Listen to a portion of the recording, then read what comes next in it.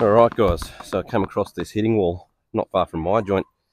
I thought I'd come out here after going to the gym and have a bit of a whack, give you a bit of a tip on something I saw online on YouTube, which I thought was pretty good.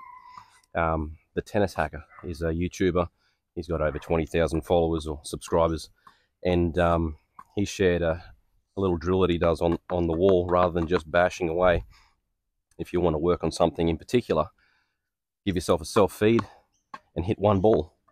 And I thought that was pretty interesting. I've never seen that before. It's pretty simple.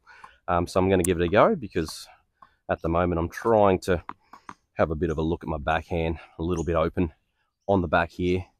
I wouldn't mind just getting this left elbow up a bit and having those strings a little flatter on the take back, because sometimes I'm a little late bringing it around at contact and spray it a bit long. So I'm going to try the self-feed and see how that goes for me.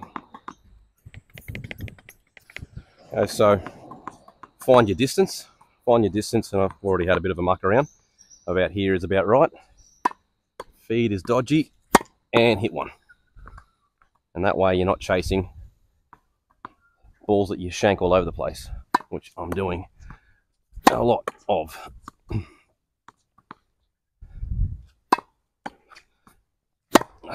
Something I need to work on is my footwork, really, because I am a bit of a Fognini, lazy footwork kind of person.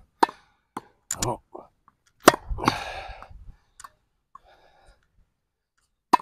That's shit. Give that a little bit of a slice.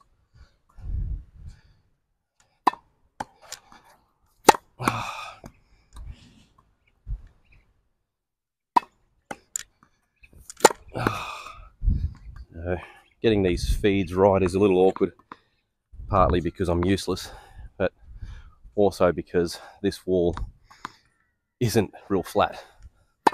That's a hopeless feed. Alright, so let's try to concentrate on this racket angle here. Elbow up a little higher and strike. That felt good. Pretty good.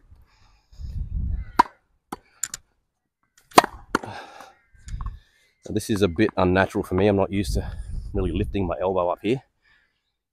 I'm a little more Federer-like, a bit lower, a little more open. So this is foreign.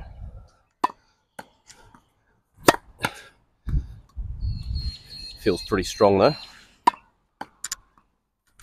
A little more Wawrinka-like. Shit bounce again.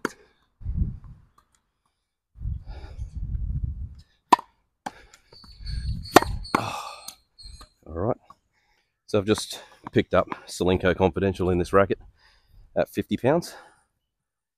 It feels pretty good. No weight in this racket. Decided to ditch all the weight in this racket. Oh man. Now these balls are a little bit flatter. They've been used about a month. Head Tour XT. By far the longest lasting ball in my opinion out of the two that I've tried. Dunlop AO, they feel really nice, a little bit lighter, a little bit easier to hit straight out of the can. These lasted sort of 3 hits and they were still bouncing pretty good. They've sat in my bag for a couple of weeks now. So this will be interesting to see the video, see what my arm's doing. I'm not really paying too much attention to it because I'm talking too much.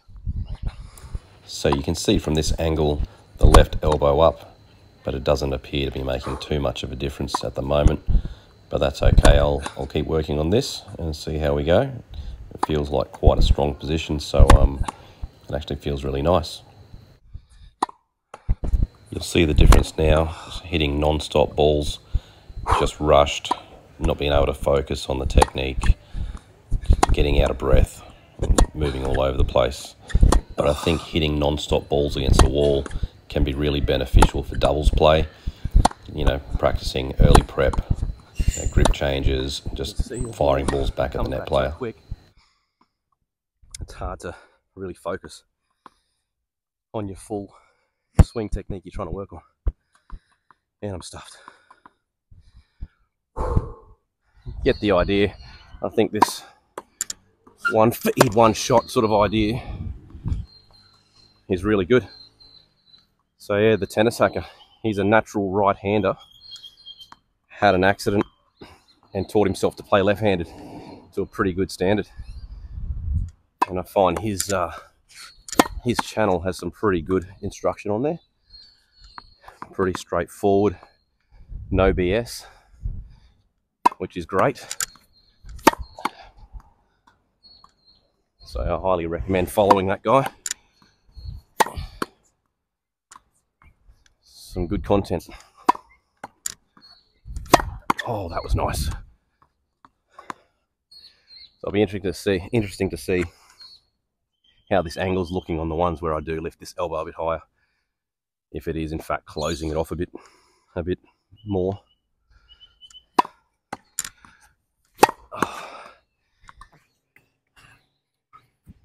So yeah, we'll see how that looks. But as an example, here's me just hitting some random shots. You know, I'm going to sit here and try to work on the backhand, and I don't do a single feed, this is what it's going to look like. And I hit all right, but you'll see this is just going to get sprayed everywhere. Yeah.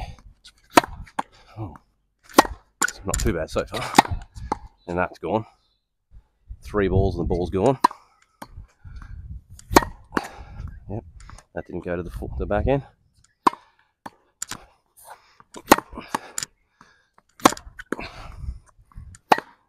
Forehand I don't want.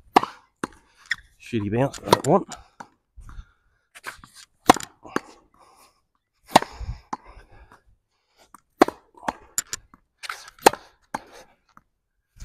As you can see, I'm panting and puffing.